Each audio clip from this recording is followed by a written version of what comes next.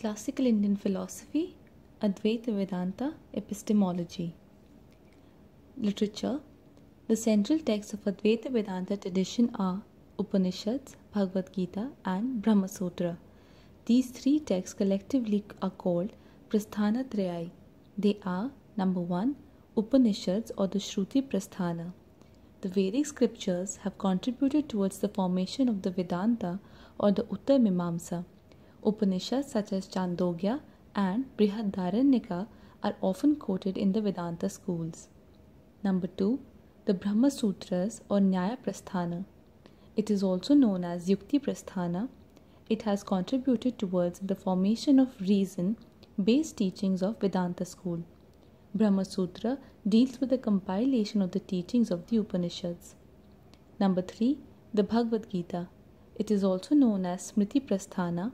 It is regarded as Smriti or remembered tradition which led to the foundation of Vedanta.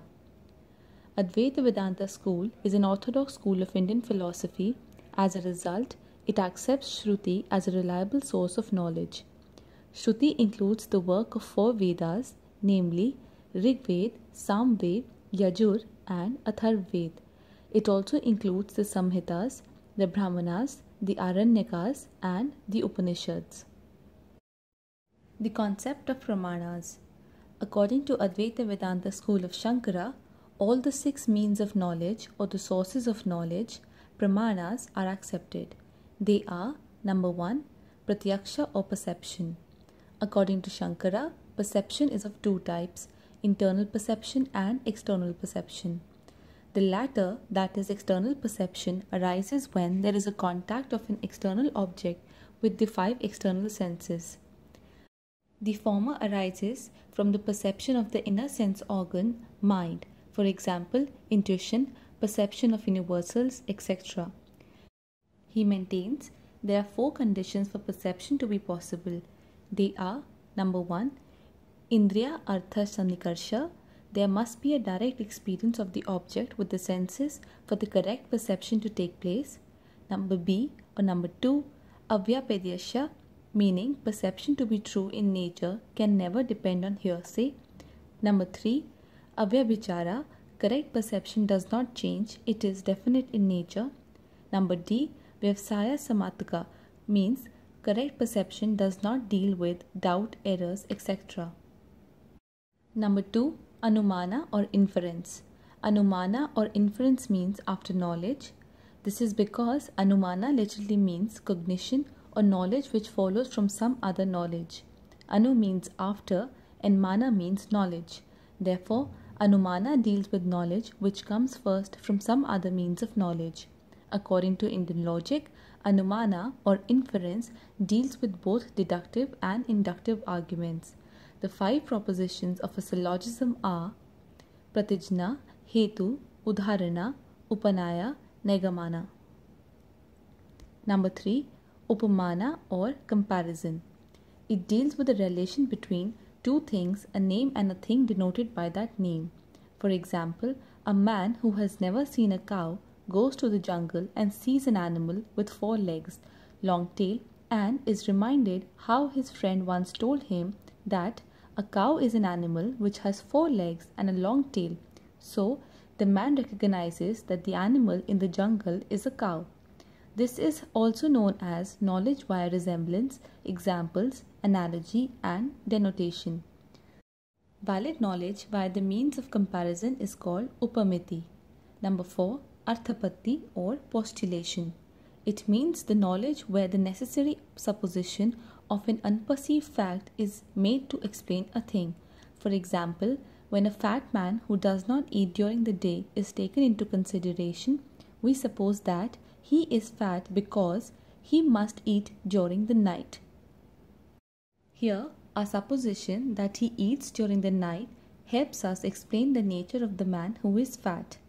Arthapatti is used when a given phenomenon is such that we cannot understand it unless we suppose some fact regarding it to help ourselves understand it. Hence, it is called knowledge via assumption or presumption or supposition. Number 5, Anupalabdhi or non-apprehension. It deals with the immediate knowledge of something non-existent. In other words, negation or absence of something is known through non-apprehension or non-perception, anupalabdhi pramana. It is the only pramana which deals with the knowledge of something absent or non-existent or non-present, abhava. For example, the teacher is not in the class means the teacher is absent or non-existent, abhava. Number 6. Shabda or verbal testimony. Verbal testimony means knowledge that arises from the words of a trustworthy person, either spoken or written. They are also called aptavakya, meaning words from an authentic authority, agama, which are error-free, reliable and non-false.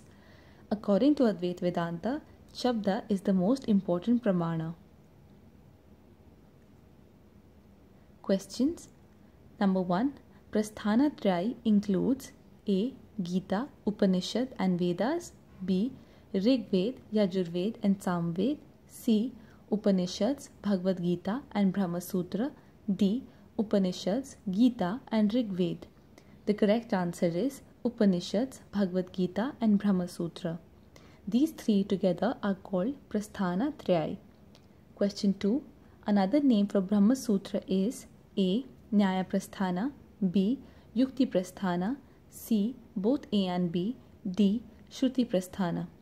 The correct answer is C, that is Nyaya Prasthana and Yukti Prasthana. Question 3.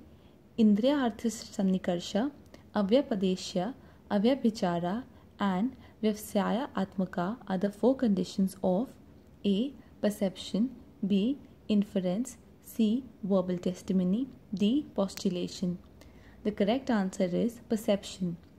These are the four conditions which make perception possible. Question 4. The five propositions of a syllogism are A. Hetu, Udharana, Pratijna, Upanaya and Nigamana, B. Upanaya, Hetu, Udharana, Pratijna and Nigamana, C. Pratijna, Hetu, Upanaya, Udharana, Nigamana, D. Pratijna, Hetu, Udharana, Upanaya, Nigamana.